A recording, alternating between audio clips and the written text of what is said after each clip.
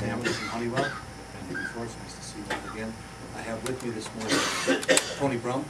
Tony is setting up the projector right now. He's also one of the best controlled people in the Northeast, in addition to his projector duties. And I have Anil Benzel with us. Anil is our performance contracting engineer. And I'll get we contracted with Honeywell for performance contract, energy saving performance contract, and it has been very successful for the county. And it's coming on the end of its 10-year term to 1999. I jotted down, we had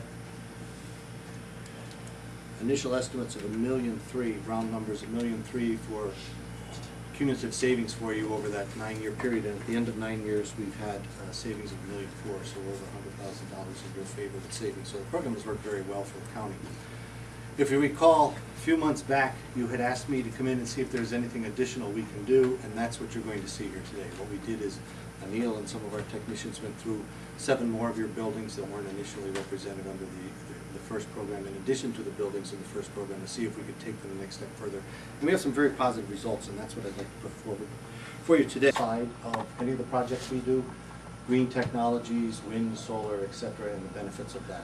And then as part of the project team, we have myself, Pat Salmon. Steve DiStefano is a project manager. He could not be with us here today. It's important Steve worked on your previous projects, and he worked with the Lebanon Housing Authority also, so he's very familiar with the area. And we have a separate arm, Honeywell Global Finance. If you choose to proceed with any portion of this, Honeywell will not finance the project, but Lynn is at your beck and call to shop around for rates, whatever the case may be as far as putting financing. Well, the last time you were here, though, you did finance it. Yes, we did. What happened was with everything that happened in the last year. Exactly. That's very good. Thank you. In the last year, with all the changes and everything else, the financing got a little different. So now what we do is we assist with financing. We still have those papers, but we don't carry the paper anymore as far as fees. We have all of the quality and environmental certifications. We are very pleased that Forbes magazine named us one of the best managed companies and the world's #1 diversified technology company. Specific successful experience with us in performance contracting, but we did the nation's first performance contract in 1985. Capital projects, limited money for capital projects, tax base, limited tax growth maybe, or reluctant. Possibility of 14 what we call ECMs, energy conservation measures. Of those 14, there is additional lighting and lighting control upgrades that can be done. Technology has actually changed on the lighting end since you first did yours, that there are more savings that can be mined with newer technology that's available today. Now this is a 50,000-foot level, as you can see, but some of the detail is contained in what you have there. And what we tried to do here right now is just see, is there a project? Does it make sense for you to consider going forward? The proposed economics of what we're looking at here works out to about $1.8 million, of which would support itself on savings from energy, operational savings, and capital cost avoidance savings, similar to what you have done already. And that there are the 3 savings that are allowed by the X77, the performance contracting law: pure energy savings, capital cost avoidance savings, or operational savings. It's a significant project. It represents a significant project for you. As a sidebar, 25 acres of trees, or removing 72 homes. So it is significant. In the scope of what we do, and see, they are very good reduction numbers. We're here and we are successful with you, and it's been a very good business relationship on both sides. We appreciate your business, and I think you appreciate what we do for you.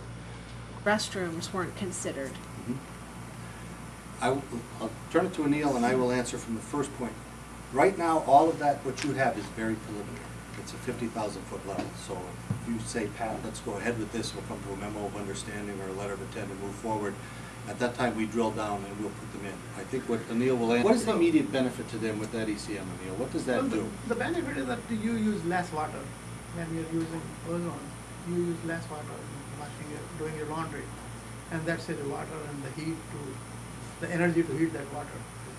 So you're saying, and then the next one, in a home, normally the first thing they tell you to do is insulate and replace your windows and doors even, and that will save you the most energy. And I've not seen that in these proposals, and I was wondering if it's not cost effective or there's no cost saving. I mean, I don't understand why. That's a great question, and it comes up literally every time. Anil, do you want to take that? Again, same, it's a long, you already answered the question, it's a very long payback item. Long payback. Right. So the answer is yes, we can, So and that going we to the will next look into phase, it, we will yes. look at that. We will put that out as an option for you. And then my final question is, there are many grants out there to help pay for upgrades when it comes to energy efficiency. You say you'll help us to get bank loans, but will you help us to get grants? Do you help with grant writing assistance? And do you have a list of grants that we can tap into? Yes, we have a list of the grants. By law, I don't believe we can write the grant application. You have to. That's what we have done in other instances. We'll We can assist. We will assist with it.